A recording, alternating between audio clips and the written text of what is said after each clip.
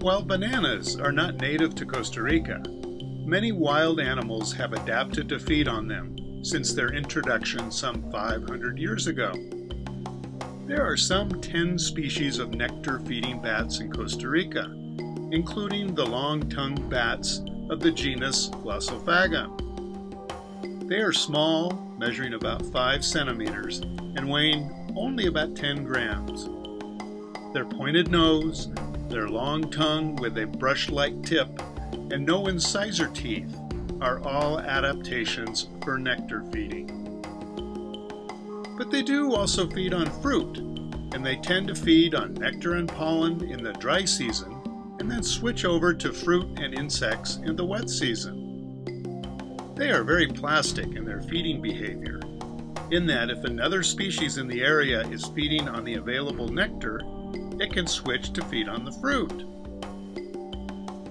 These nectar bats are important pollinators in most habitats of Costa Rica. Since it's not trying to catch fast-flying mosquitoes in the dark, its echolocation ability is reduced, so its leaf-like nose that emits the echolocation sounds is definitely smaller. The ears aren't very big either. Here a baby hangs alone, waiting for mommy.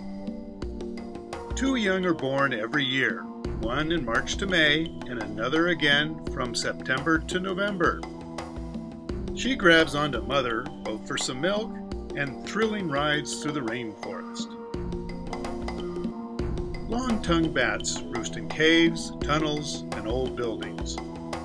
Here, 2 are sharing a good spot with a short-tailed bat.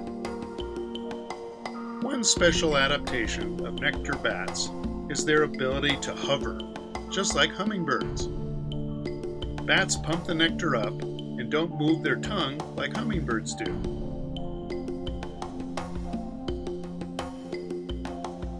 Now see where the level of nectar is? Now see how much less there is. The poor bird doesn't even know that it's drinking bat cooties.